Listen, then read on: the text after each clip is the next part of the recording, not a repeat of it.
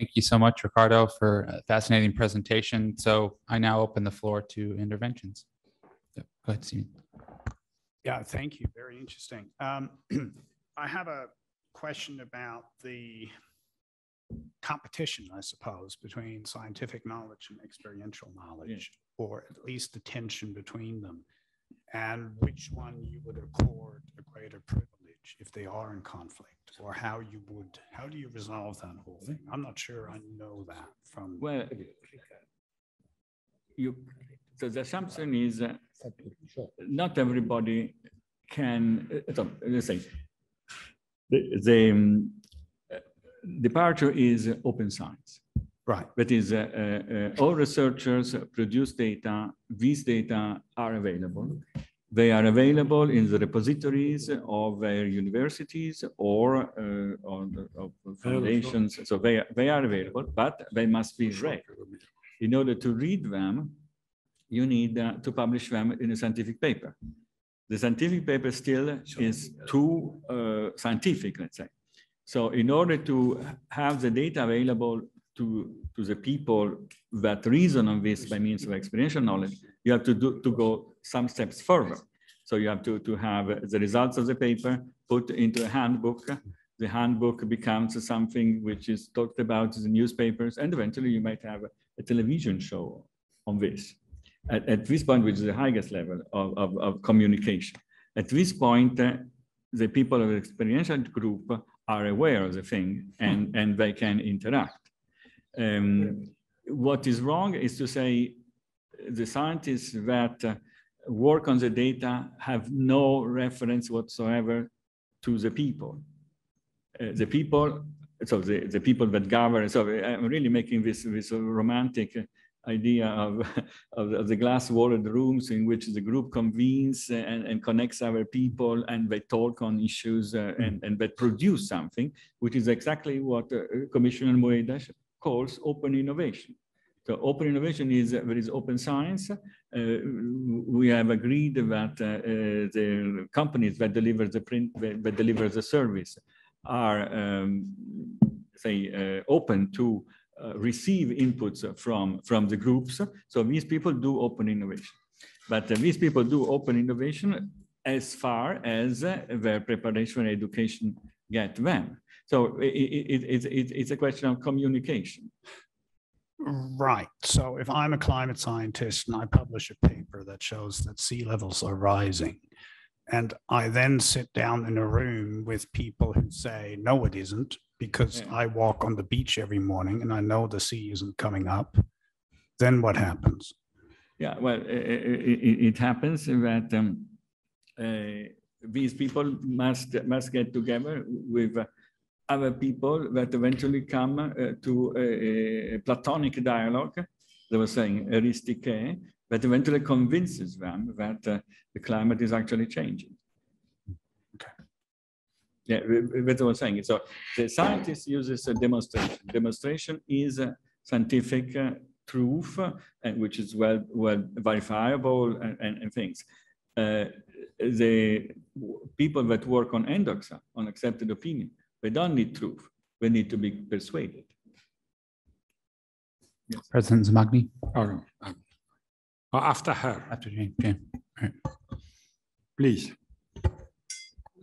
I was just thinking, Ricardo, putting together what you were saying with what Max did immediately before the break, where he talked about level 2 and the activism. So he had a picture of medics lying down to protest climate change, but there would also be Stephen's climate scientist. So to what extent is the kind of Platonic dialogue, is that the ideal, or to what extent do you think that at times of crisis that there can be more direct action and more activism, or do you think that the academic must stay at Max's level 0 or level 1? Mm-hmm.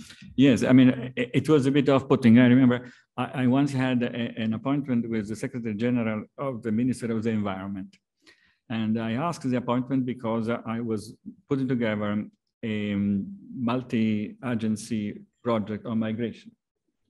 So I show up and say, well, we, CNR, we're doing this on migration. And he says, my boy, so a bit paternal, my boy, what is you and your group doing towards reducing climate raise? I said, well, we do what we can, obviously. We think that working on migration helps too. Ah, yes, good. So you are thinking in the right direction. So it was a bit off-putting, but so when things get hard, results are there. So as a matter of fact, Minister Cartabia can endorse or not endorse what I'm saying, but we had a set of very lively discussions in Italy as regards policies for vaccination. Many experts were around, perhaps too many experts were around, but the response of the people was reflective. It was not denial. It was reflective. So what we think we should do. And obviously, they didn't go into libraries and set together groups the way I have been discussing it. We keep that for less urgent approaches. But let's say the COVID pandemic has brought forward very many issues that were only embryonal in the science for society paradigm, because the science for society paradigm was constructed along 6 keys, namely science education. We talked about that, science literacy, science education, public engagement, this is what I've been talking about, open science, governance, and gender, the role that women play in this. And so it's changed because suddenly everything was important. So the preparedness that was decided by the government had to be implemented, and people had to become ready to accept. That is a spiral that went on in Italy these months. But I must say, we are satisfied, are we not? With what? Yes. Okay, thank you. Thanks, Riccardo. 3 specific questions. Does your work has any connection with the commons-based peer production model by Benkler? You never heard Benkler? Can you get the name? Commons-based peer production. No, sorry. But Joachim Benkler. No, sorry. No, he's an American. Anyway, you talk about a participatory society. Don't you believe that we need to qualify that? Because everybody today, everybody talks about participatory society. If you talk to a populist leaders, they say, we want a participatory society. We go to the squares, we talk to them, we allow. So don't you think that at the beginning, that notion was clear enough to define a specific entity? But nowadays, that concept has been taken by virtually everybody. For instance, if we stick to a liberal democratic model of democracy, liberal democracy, participatory is redundant because by definition, a democratic setup has to be participatory. The point is that how do you think that a true meaning of participatory can be implemented? Third and final, you talk about readiness, which I like it. Don't you believe that in order to be specific and to make the notion of readiness implementable, we need to refer to the principle of subsidiarity? Because without subsidiarity, readiness will never be achieved. That is a point which is too often forgotten. Yes. Now, Professor Cartabia, she knows, because one of her last sentence before she left the presidency of the Italian Constitutional Court, sentence number 131 of last year, exactly deals with this point. How to make subsidiarity not a vague concept, but something concrete. Because otherwise, how do you think that readiness, in the sense that you have explained, can be implemented? Yeah, thank you. Well, I start from the last question, and I start with a classical remark. in the Republic of Plato, Thrasymachus says justice is a law of the strongest, and Plato and Socrates said justice is a good. What is good? And you cannot do evil if you know what is good. So first you have to know what is good, and then we are safe. And so I assume that looking for the truth, looking for the good is something we can all unite with, and the Holy Father is saying exactly this. But as regards participation too much, my answer is I start from content. I'm not talking about participation, whatever. I'm talking about content. And the content I'm talking about is culture. And culture is in libraries, museums, and science centers. So the argument I'm making is citizens ought to appropriate content, common goods, works, paintings, squares, and they ought to experience the content firsthand, and they ought to share these experiences, creating inclusion. So the whole program of definition of cultural innovation is fine. We have digital ways of reproducing content. We have content available. It's easier to access content. It's easy to share, but the result is inclusion. That is, we want to show that this experience brings to something close, and culture plays a role. And for this reason, we are arguing that culture heritage ought to be a priority of European policies. Thanks. Max. Thank you. Just thinking about your exchange with Professor Lewandowski and thinking about your commitment to dialogue, I suppose what Professor Lewandowski may have been hinting at is that sometimes you're just going to run up against people who are just literally going to deny.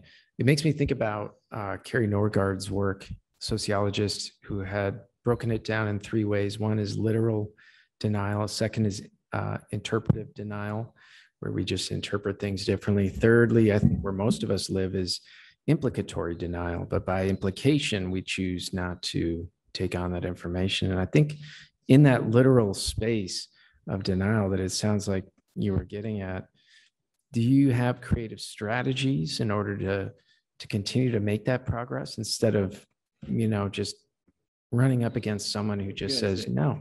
It's not me who is working on these strategies. It's the people that run, for instance, science centers. Let's say Deutsches Museum in Munich, Copernicus in Warsaw, what's the name in London?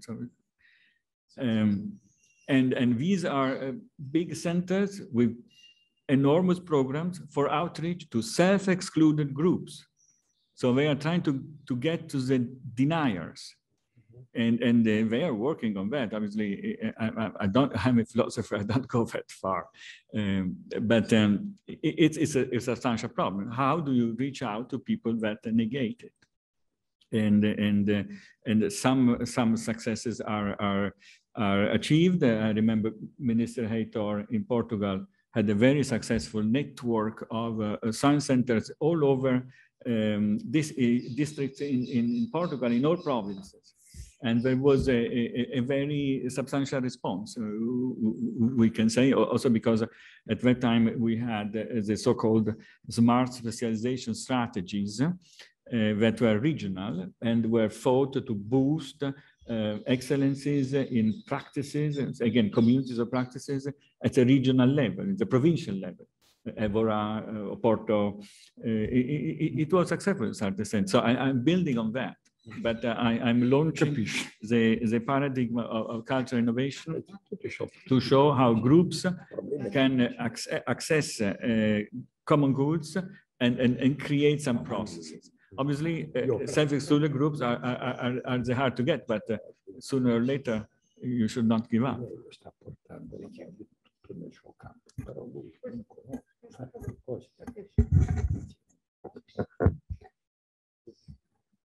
Thank you, Ricardo. I just want perhaps to stress one point you have made about the role of libraries and museums in order to foster more reflective societies and more critical societies.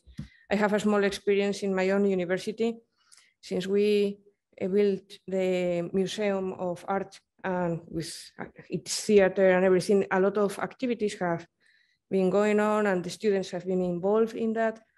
And the experience of music, art, and everything has fostered reflection in many ways. And so it's a very small experience, but it's true that it makes an impact. And the same is going on with the Museum of Sciences, that the activities that it is promoting.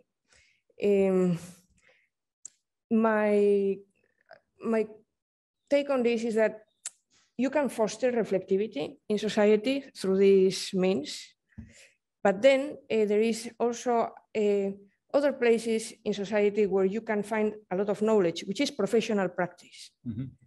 And to me, there is still a challenge, which is creating these reflective processes between academy and society, you know, to make professional practice more reflective of its own knowledge and to